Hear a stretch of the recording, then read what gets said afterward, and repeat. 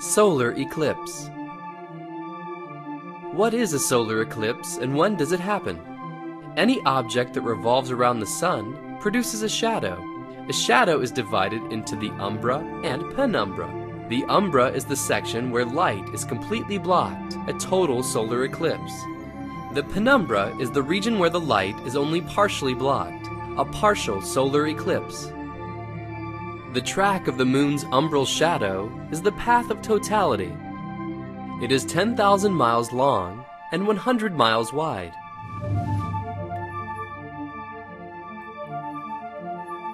To see a total solar eclipse, you must be somewhere inside the narrow path of totality. A total solar eclipse can only occur when the new moon passes between the Earth and the sun. Since a new moon comes every month, why don't we see an eclipse every month? The moon's orbit is around the Earth at a 5-degree tilt from the Earth's orbit around the sun. The geometry lines up just right, and a total solar eclipse can be seen somewhere on the Earth only twice a year. The moon rotates around the Earth in 27 days. The Earth revolves around the sun in 365 days. Theoretically, there could be 13 chances for an eclipse each year. But the moon's shadow usually misses the Earth as it passes below our planet during a new moon.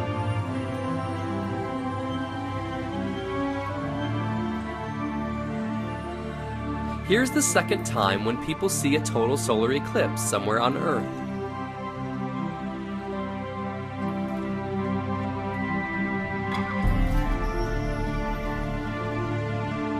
The shadow misses Earth as the moon passes above our planet.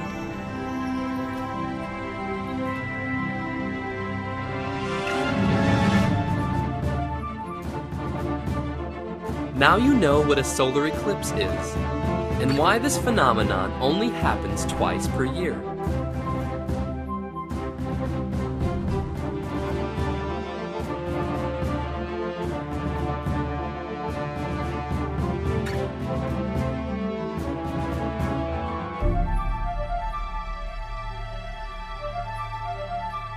The phases of the moon.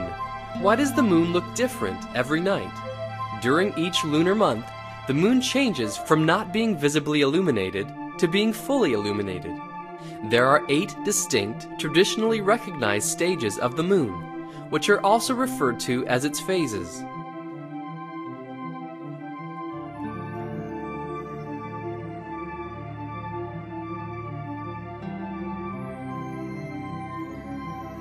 A new moon occurs when the moon and sun rise and set at the same time. The waxing crescent occurs 2 days after the new moon. The moon rises 1 hour behind the sun and follows it during the day. The first quarter occurs a week after the new moon. The moon rises at noon and sets around midnight. The sun and the moon are 90 degrees apart in the sky. The waxing gibbous occurs between the first and second week after the new moon. The moon rises before sunset and sets after midnight.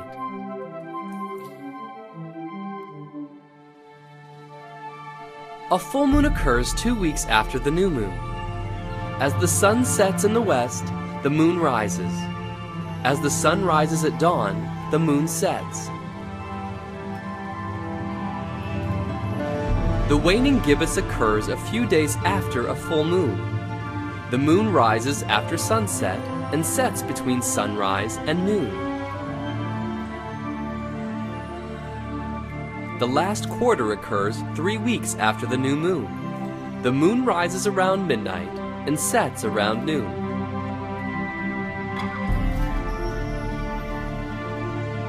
The waning crescent occurs during the 4th week. The moon rises in the east before dawn and during the morning. The moon sets ahead of the sun below the western horizon.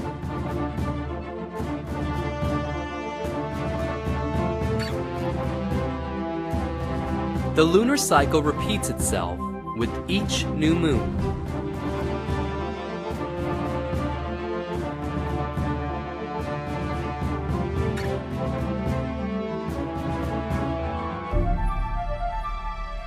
Now you know why the moon looks different every night.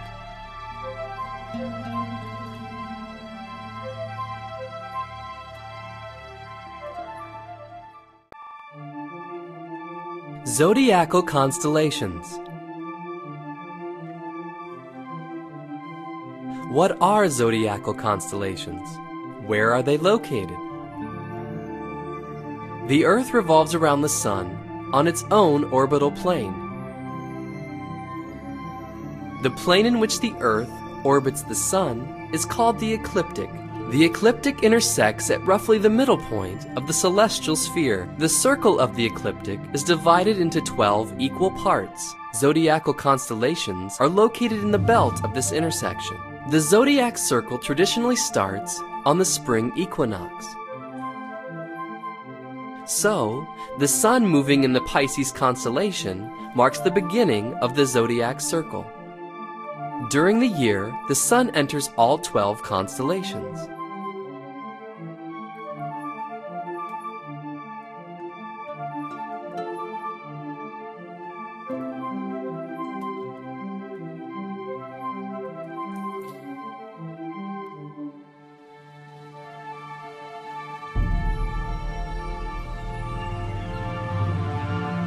Ending the zodiac circle in the Aquarius constellation.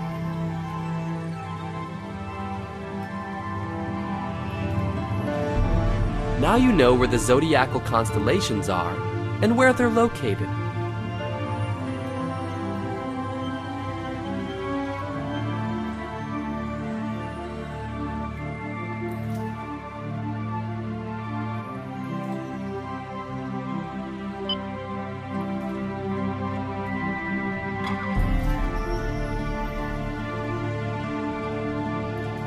The phases of the moon. Why does the moon look different every night? During each lunar month, the moon changes from not being visibly illuminated to being fully illuminated. There are 8 distinct, traditionally recognized stages of the moon, which are also referred to as its phases.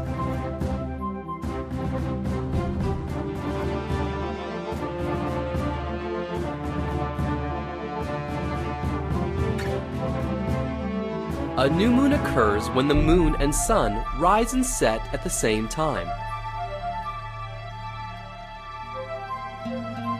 The waxing crescent occurs 2 days after the new moon. The moon rises 1 hour behind the sun and follows it during the day. The first quarter occurs a week after the new moon. The moon rises at noon and sets around midnight. The sun and the moon are 90 degrees apart in the sky. The waxing gibbous occurs between the first and second week after the new moon. The moon rises before sunset and sets after midnight.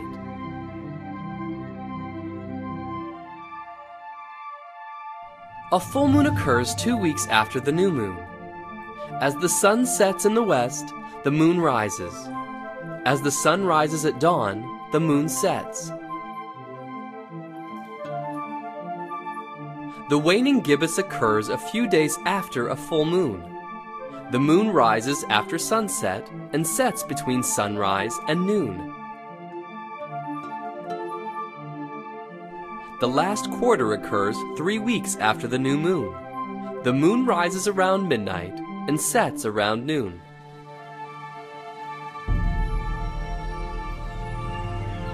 The waning crescent occurs during the 4th week. The moon rises in the east before dawn and during the morning. The moon sets ahead of the sun below the western horizon.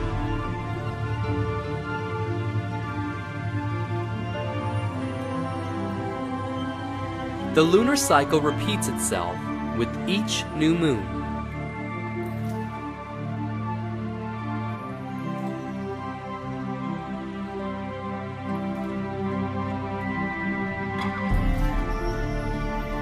Now you know why the moon looks different every night.